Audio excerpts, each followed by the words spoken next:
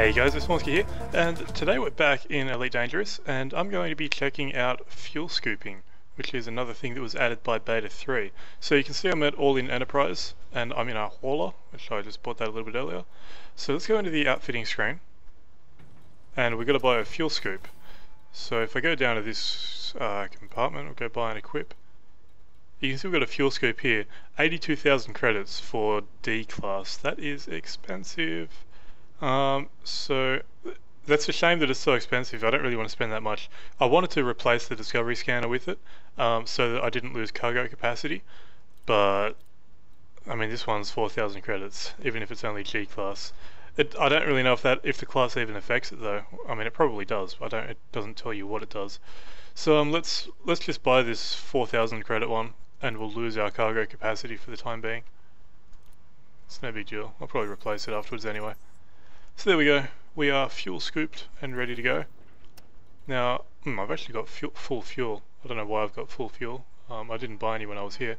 So, alright, well I'll have to burn a bit of that fuel I guess. I'll just do a few frame shift jumps and then we'll actually do some scooping. So, fast forward to that.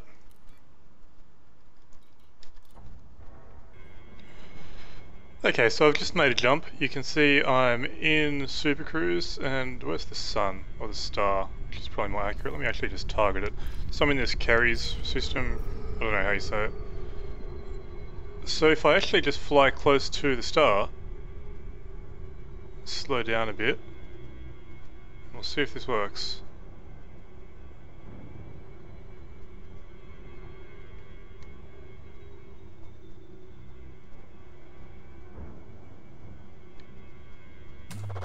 There we go.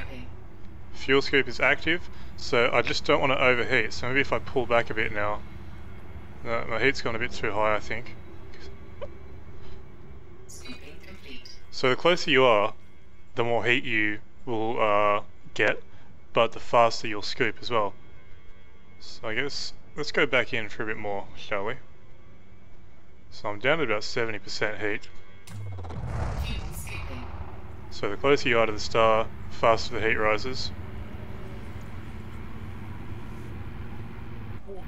Oh, and it dropped me out. Okay.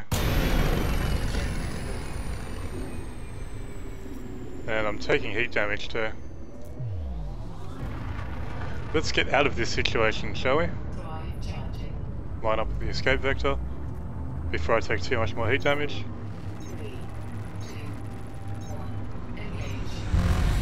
So slightly risky business, fuel scooping. I'm actually scooping a bit as I run away. I'm up at 250% heat almost. Probably a bit much. 70% hull, that's still decreasing. I've got to get out of here.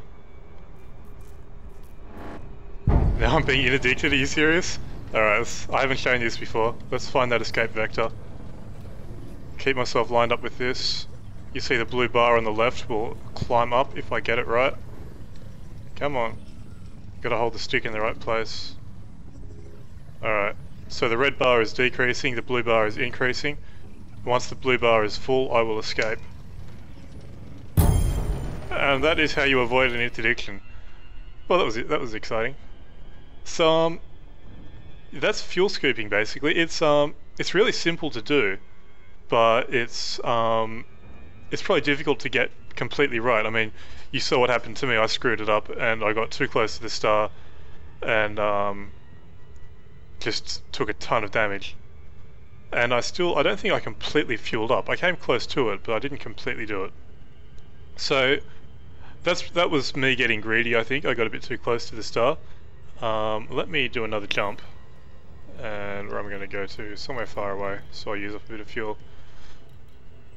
Zeta Hercules, I haven't been there before. Let's go. So we'll give it another shot in this system. So there is a bit of risk involved to it, I guess, at least if you're not quite sure what you're doing, like yours truly.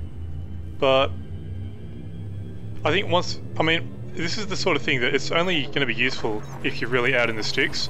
Like if you're just running around in the core systems trading or whatever, you're not going to need a fuel scoop. You know, you've got stations in every system. and you can buy fuel for cheap. You know, there's no need for the fuel scoop if you're in those main systems. But say you're like really out in some remote sector, you know, there's no station around in like 7 or 8 systems nearby, and you need fuel. Well, that's what the fuel scoop is for. So, you know, and especially given that it takes up, at least in my case, it takes up a cargo rack. I could have got a more expensive one that wouldn't have taken up as much room, but so you are making a compromise to carry the fuel scoop around. But if you're that person doing the exploring in the far off reaches of the galaxy, you're gonna want it. It's just that added peace of mind, you know, if there's no stations nearby to buy fuel at. So let's try this again, and I'm actually gonna go a bit slower and just keep an eye on my heat, see how quickly it starts rising. So let's slide in here. There we go. So I'm just taking it a fair bit slower this time. So heat's at 100%. So basically as soon as I start taking damage, I'm going to pull away. Getting close to being full on fuel, I think. There we go. So that was a lot better. I think I filled up. Yeah, I did. So that noise you heard, it actually hit full fuel, I believe. A bit of nebula cloud or something, or is that smoke? I don't even know. So yeah, it's pretty interesting. So it doesn't take too long to figure out the hang of it. You've just got to be, basically don't get greedy, I think.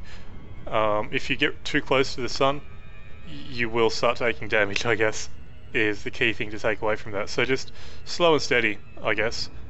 I mean, you are in Super Cruise, so there's a chance you'll be interdicted, I suppose, as you saw that happen to me, but it's not too bad. I think it's a fairly simple mechanic to get your head around, really, and it seems to work. So yeah, the only thing is how useful it's going to be for you. Like I was saying, if you're just trading in the core systems, you're not going to need it, basically. But if you're going out some long-range exploration, then it'll probably be useful to have along with you. So it's pretty cool. And I mean, don't forget, there's plenty of ways this can be expanded in the future. Like right now, fuel is more of an inconvenience than a serious problem. Like, especially when it comes to buying it in the core systems, where it's like a couple hundred credits to fill up the fuel. But maybe if they expand that so fuel becomes more expensive, or they make it so that you can sell fuel as well as buy it. You know, there's like I can picture being a kind of fuel tanker sort of thing, right? Where you fly around, you fill up cargo holds full of fuel, and then you go sell that at a station. That could be interesting. I don't know if that's actually going to happen or not, but it could be cool. So you know, there's all sorts of potential for this sort of thing. But yeah, so I think I'll leave that here. It's I only wanted to show that, which is pretty simple to show off, really. So yeah, until next time, I've been Vornskyr. Hope you enjoyed the video, and thanks for watching.